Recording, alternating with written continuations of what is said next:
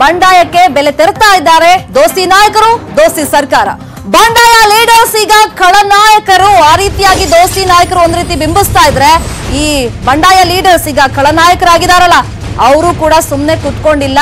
ಯಾಕಂದ್ರೆ ಕ್ಷೇತ್ರದ ಮತದಾರರು ತಮಗೆ ವೋಟ್ ಹಾಕಿದ್ದಾರೆ, ಜನಪ್ರತಿನಿಧಿ ಮಾಡಿದ್ದಾರೆ, ಶಾಸಕರನ್ನಾಗಿ ಆಯ್ಕೆ ಮಾಡಿದ್ದಾರೆ, ವಿಧಾನಸಭೆಗೆ ಕಳಿಸ್ಕೊಟ್ಟಿದ್ದಾರೆ. ಅವರಿಗೆ ಉತ್ತರವನ್ನ ಫೈನಲಿ ಕೊಡ್ಬೇಕಲ್ಲ ಈ ನಾಯಕರು. ಅದಕ್ಕೊಂದು ಮೆಗಾ ಪ್ಲಾನ್ ಅನ್ನ ಇವರು ಮಾಡ್ಕೊಂಡಿದ್ದಾರೆ. ತಮ್ಮ ಅತೃಪ್ತಿ ಏನಿದೆ ಅದನ್ನೆಲ್ಲ ಒಂದು ಲೆಟರ್ ಮುಖಾಂತರವಾಗಿ ಹೊರಗಡೆ ಹಾಕಿದ್ದಾರೆ. ಈ ಹಣೆಪಟ್ಟಿಯಿಂದ ಕಳ್ಸ್ಕೋಬೇಕಲ್ಲ. ಈ ರೀತಿಯಾಗಿ ಶಾಸಕರು ಏನೋ ಆಮಿಷಕ್ಕೆ ಒಳಗಾಗಿದಾರಂತೆ, ಕೋಟಿ ಕೋಟಿ ದುಡ್ಡು ತಗೊಳ್ತಾ ಇದಾರಂತೆ, ಇದಕ್ಕ ನಾವು ಆರಿಸಿ ಕಳಿಸಿದ್ದು ಅಂತ ಜನ ಪ್ರಶ್ನೆ ಕೇಳ್ತಾರಲ್ಲ, ಅದಕ್ಕೆ ಉತ್ತರವನ್ನ ಕೊಡ್ಬೇಕು, ಸಮಜಾಯಿಷಿಯನ್ನ ಕೊಡ್ಬೇಕು ಅಂತ ಒಂದು ಪತ್ರವನ್ನ ಹರಿಬಿಡ್ತಾ ಇದ್ದಾರೆ. ತಮ್ಮ ನಿರ್ಧಾರ ಸರಿ ಅಂತ ಸಂದೇಶವನ್ನ ಹರಿಬಿಟ್ಟಿದ್ದಾರೆ. ರಾಜೀನಾಮೆ ನಿರ್ಧಾರ ಯಾಕೆ ಅನ್ನೋದ್ರ ಬಗ್ಗೆ 16 ಕಾರಣಗಳನ್ನ 16 ಶಾಸಕರು ಬೆಚ್ಚಿಟ್ಟಿದ್ದಾರೆ. ಈ ಮುಖಾಂತರ ಮತದಾರರ ಓಲೈಕೆಗೆ ಒಂದು ರಣತಂತ್ರವನ್ನ ಮಾಡಿದ್ದಾರೆ. ಆ ಪತ್ರದಲ್ಲಿ ಸಾಕಷ್ಟು ವಿಚಾರಗಳನ್ನ ಉಲ್ಲೇಖ ಮಾಡಿದ್ದಾರೆ. ಒಬ್ಬ ಮಹಿಳೆ ಈ ಸರ್ಕಾರ ಅಲುಗಾಡೋದಕ್ಕೆ ಕಾರಣ ಅಂತ ಮೆನ್ಷನ್ ಮಾಡಿದ್ದಾರೆ. ಅಲ್ಲಿಂದಲೇ ಶುರುವಾಯಿತು ಬಂಡಾಯದ ಬಾವುಟ ಅನ್ನೋದನ್ನು ಕೂಡ ಹೇಳಿದ್ದಾರೆ. ನ್ಯೂಸ್ 18 ನಲ್ಲಿ ಆ ಲೆಟರ್ಗೆ ಸಂಬಂಧಪಟ್ಟಂತೆ ಪಿನ್ ಟು ಪಿನ್ ಮಾಹಿತಿಯನ್ನ ನಿಮ್ಮ ಮುಂದೆ ಇಡ್ತೀವಿ. ಇದು ಬಂಡಾಯ ಎದ್ದಿರುವಂತ ಶಾಸಕರು ತಮ್ಮ ಕ್ಷೇತ್ರದ ಮತದಾರರಿಗೆ ಬರೆದಿರುವಂತ ಪತ್ರ. ಸರ್ಕಾರ ಈ ರೀತಿಯಾಗಿ ಅನ್ಸ್ಟೇಬಲ್ ಆಗೋದಕ್ಕೆ, ಅಲುಗಾಡೋದಕ್ಕೆ ಯಾರು ಕಾರಣ ಅಂತಂದ್ರೆ ಅದೊಬ್ರು ಶಾಸಕಿ ಮಹಿಳೆ ಕಾರಣ ಅನ್ನೋದನ್ನ ಲೆಟರ್ ಅಲ್ಲಿ ಉಲ್ಲೇಖ ಮಾಡಿದ್ದಾರೆ.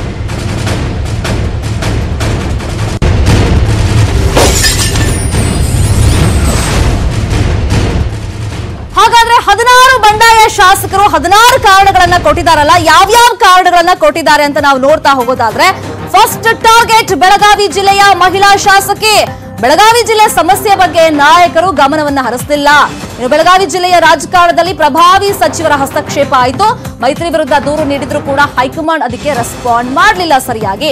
ಸಿಎಂ ಡಿಸಿಎಂ ಕಚೇರಿಯಲ್ಲಿ ಶಾಸಕರ ಪತ್ರಗಳಿಗೆ ಮಾನ್ಯತೆ ಸಿಗ್ತಾ ಇರಲಿಲ್ಲ, ಸೈಡ್ ಲೈನ್ ಮಾಡ್ತಾ ಇದ್ರು. ಅಧಿಕಾರಿಗಳು ನಮ್ಮ ಮನವಿಗೆ ಸ್ಪಂದಿಸದ ಪರಿಸ್ಥಿತಿ ಬಂದ್ಬಿಟ್ಟಿತ್ತು. ಪ್ರತಿ ಇಲಾಖೆಯಲ್ಲೂ ರೇವಣ್ಣ ಅವರು ಹಸ್ತಕ್ಷೇಪವನ್ನ ಮಾಡ್ತಾ ಇದ್ರು. ಇನ್ನು ನಮ್ಮ ಪಕ್ಷದ ಪ್ರಭಾವಿ ಸಚಿವರಿಂದಲೂ ಕೂಡ ಎಲ್ಲಾ ವಿಚಾರದಲ್ಲೂ ಹಸ್ತಕ್ಷೇಪ ಆಗ್ತಾ ಇತ್ತು. ಕ್ಷೇತ್ರದ ಸಮಸ್ಯೆಗಳ ಬಗ್ಗೆ ನಮ್ಮನ್ನ ಕರೆದು ಮಾತನಾಡೋಕೆ ಹೋಗ್ಲಿಲ್ಲ.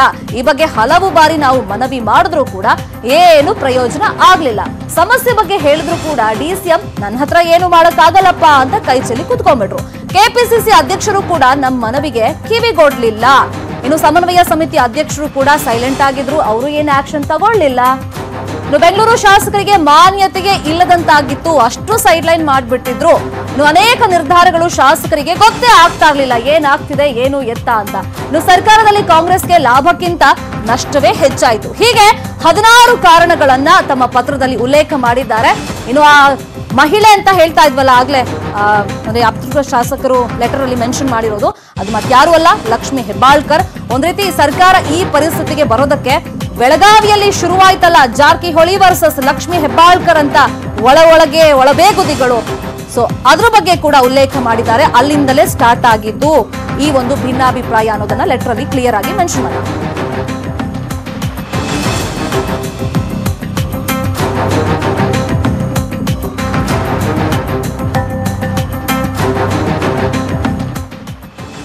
ಈ ಕಾರಣಗಳಿಗೆ ಸಂಬಂಧಪಟ್ಟಂತೆ ಮತ್ತಷ್ಟು ಇನ್ಫಾರ್ಮೇಶನ್ ಕೊಡ್ತಾರೆ. ನೇರ ಸಂಪರ್ಕದಲ್ಲಿ ಜಾಯ್ನ್ ಆಗಿರುವಂತ ನಮ್ಮ political bureau chief Chidanand Patel. Chidanand Patel, ಎಲ್ಲಿಂದ ಸಮಸ್ಯೆ ಶುರುವಾಯಿತು, ಅದು ಎಲ್ಲಿ ತನಕ ಬಂದಿದೆ ಅನ್ನೋದನ್ನ ಮತದಾರರಿಗೆ ಮನವರಿಕೆ ಮಾಡೋ ಪ್ರಯತ್ನವನ್ನ 16 ಕಾರಣಗಳ ಮುಖಾಂತರವಾಗಿ ಈ ಅತೃಪ್ತ ಶಾಸಕರು ಮಾಡಿದ್ದಾರೆ. ಹಾಗಾದ್ರೆ ಎಲ್ಲಿಂದ ಈ ಒಳಬೇಗುದಿ ಶುರುವಾಯಿತು, ಲೆಟರ್ ಏನೆಲ್ಲ ಮೆನ್ಷನ್ ಮಾಡಿದ್ದಾರೆ?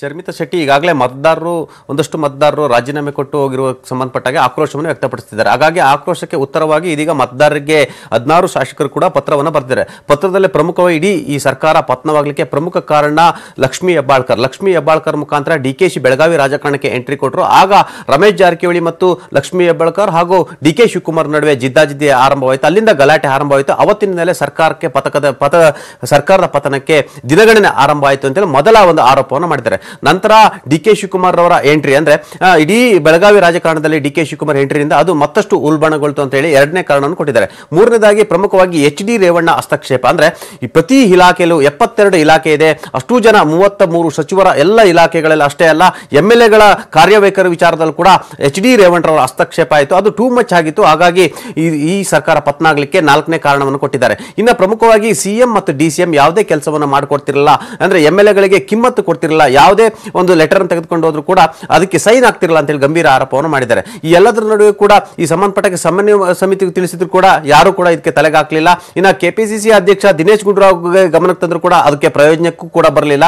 ಅಲ್ಲದೆ ಅಧಿಕಾರಿಗಳು ಕೂಡ ಇದೇ ಕಾರಣಕ್ಕಾಗಿ ಸಿಎಂ DCM ಮತ್ತು ಪ್ರಭಾವಿ ಸಚಿವರು ಹಾಗೂ ಇವರಿಗೆ ಬೇಕಾದಂತವ್ರಿಗೆ ಮಾತ್ರ ಕೆಲಸ ಆಗ್ತಿತ್ತು, ಅಧಿಕಾರಿಗಳು ಇದೇ ಕಾರಣಕ್ಕಾಗಿ ನಮ್ಮ ಮಾತನ್ನು ಕೂಡ ಕೇಳ್ತಿರಲ್ಲ ಅನ್ನೋದು ಮೂರನೇ ಆರೋಪವಾಗಿದೆ. ಈ ಎಲ್ಲದರ ನಡುವೆ ಪ್ರಮುಖವಾಗಿ ಇನ್ನೋರ್ವ ಕಾಂಗ್ರೆಸ್ನಲ್ಲಿರ್ತಕ್ಕಂಥ ಪ್ರಭಾವಿ ಸಚಿವರ ಹಸ್ತಕ್ಷೇಪ ಇತ್ತು ಅಂತ ಹೇಳಿದರೆ ಅದು ಡಿ ಕೆ ಶಿವಕುಮಾರ್ ಅಂತ ಹೇಳಲಾಗ್ತಿದೆ. ಒಂದ್ ಕಡೆ ಈ ಸರ್ಕಾರ ಪತನವಾಗಲಿಕ್ಕೆ ಡಿ ಕೆ ಶಿವಕುಮಾರ್ ಲಕ್ಷ್ಮೀ ಹೆಬ್ಬಾಳ್ ಕಾರಣ ಅಂತ ಹೇಳಿದವರೆ, ಮತ್ತೆ ಎಲ್ಲ ಇಲಾಖೆಗಳು ಅಷ್ಟೇ ಅಲ್ಲ ಬೇರೆ ಬೇರೆ ವಿಚಾರದಲ್ಲಿ ಕೂಡ ಬೆಂಗಳೂರು ಅಭಿವೃದ್ಧಿ ವಿಚಾರದಲ್ಲೂ ಕೂಡ ಡಿ ಕೆ ಶಿವಕುಮಾರ್ ಅವರ ಹಸ್ತಕ್ಷೇಪ ಇತ್ತು ಅಂತ ಹೇಳಿ ಗಂಭೀರ ಆರೋಪವನ್ನು ಮಾಡಿದ್ದಾರೆ. ಒಟ್ಟಾರೆ 16 ಕಾರಣಗಳನ್ನು ನೀಡುವ ಮುಖಾಂತರ ಆರಂಭದಲ್ಲಿ ಲಕ್ಷ್ಮೀ ಹೆಬ್ಬಾಳ್ಕರಿಂದ ಈ ಸರ್ಕಾರ ಪತನಕ್ಕೆ ದಿನಗಣನೆ ಆರಂಭವಾಗಿ ಇದೀಗ ರೇವಣ್ಣ ಹಸ್ತಕ್ಷೇಪ ಮತ್ತು ಸಿಎಂ DCM ರವರ ಹಸ್ತಕ್ಷೇಪ ಡಿ ಕೆ ಶಿವಕುಮಾರ್ ಕಾರಣಕ್ಕಾಗಿ ಈ ಸರ್ಕಾರ ಪತನವಾಗ್ತಿದೆ ಮತ್ತು ಅಭಿವೃದ್ಧಿ ಆಗ್ತಿಲ್ಲ. ಅಭಿವೃದ್ಧಿ ದೃಷ್ಟಿಯಿಂದ ಅನಿವಾರ್ಯವಾಗಿ ನಾವು ಈ ಸರ್ಕಾರದಲ್ಲಿ ಭಾಗಿಯಾಗಲಿಕ್ಕೆ ಆಗ್ತಾ ಇಲ್ಲ, ಹಾಗಾಗಿ ನಾವು ರಾಜೀನಾಮೆ ಕೊಟ್ಟಿದ್ದೀವಿ ಅಂತೇಳಿ 16 ಕಾರಣಗಳನ್ನು ಕೊಡುವ ಮುಖಾಂತರ ಮತದಾರರಿಗೆ ಕ್ಲಾರಿಫಿಕೇಶನ್ ಈ ಮುಖಾಂತರ ವಾಟ್ಸ್ಆಪ್ ಸಂದೇಶಗಳ ಮುಖಾಂತರ ಕಳಿಸಿಕೊಡ್ತಿದ್ದಾರೆ ಶರ್ಮಿತಾ ಶೆಟ್ಟಿ.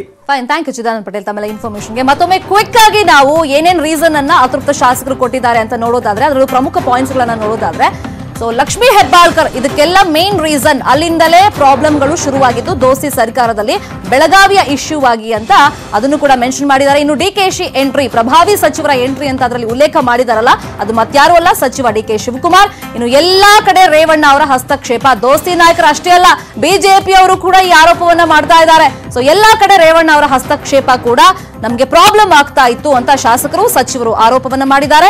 ಇನ್ನು ಸಿಎಂ ಸರ್ವಾಧಿಕಾರ ಯಾವ ವಿಚಾರನೂ ಕೂಡ ಶಾಸಕರ ಜೊತೆಗೆ ಡಿಸ್ಕಷನ್ನೇ ಮಾಡ್ತಿರ್ಲಿಲ್ಲ, ಅವ್ರ ನಿರ್ಧಾರ ಏನಿದೆ ಅವ್ರು ತಗೊಂಡ್ಬಿಡ್ತಾ ಇದ್ರು. ಹಾಗಾದ್ರೆ ನಾವ್ ಯಾಕೆ ಶಾಸಕ ಸ್ಥಾನದಲ್ಲಿ ಕೂತ್ಕೊಳ್ಬೇಕು? ಇನ್ನು ಇಷ್ಟೆಲ್ಲ ಆಗ್ತಾ ಇದೆ ನೋಡಿ ಸ್ವಾಮಿ ಅಂತ ನಾವು ಸಿದ್ದರಾಮಯ್ಯ ಅವ್ರ ಹತ್ರ ಹೋದ್ರೆ ಸಿದ್ದರಾಮಯ್ಯ ಅವರು ಕೂಡ ಏನು ಆಕ್ಷನ್ ತಗೊಳ್ಳಿಲ್ಲ, ಅವರು ಕೂಡ ಸೈಲೆಂಟ್ ಆಗಿದ್ರು. ಇದು ಕೂಡ ನಾವು ರಾಜೀನಾಮೆ ಕೊಡೋದಕ್ಕೆ ಕಾರಣ. ಇನ್ನೊಂದ್ ಕಡೆ DCM ಸಾಹೇಬ್ರೆ ನೋಡಿ ಹಿಂಗಾಗ್ತಿದೆ, ನಿಮ್ಮ ಹತ್ರ ಅಧಿಕಾರ ಇದೆಯಲ್ಲ, ಸಿಎಂ ನೋಡಿದ್ರೆ ಹಿಂಗ್ ಮಾಡ್ತಾರೆ, ರೇವಣ್ಣ ನೋಡಿದ್ರೆ ಎಲ್ಲಾ ಇಲಾಖೆಯಲ್ಲೂ ಹಸ್ತಕ್ಷೇಪ ಮಾಡ್ತಾರೆ, ನೀವಾದ್ರೂ ಏನಾದ್ರೂ ಆಕ್ಷನ್ ತಗೊಳ್ಳಿ ಅಂದ್ರೆ ನನ್ ಕೈಲಿ ಏನೂ ಇಲ್ಲಪ್ಪ ಅಂತ DCM ಕೈ ಚೆಲ್ಲಿ ಕೂತ್ಬಿಟ್ರು.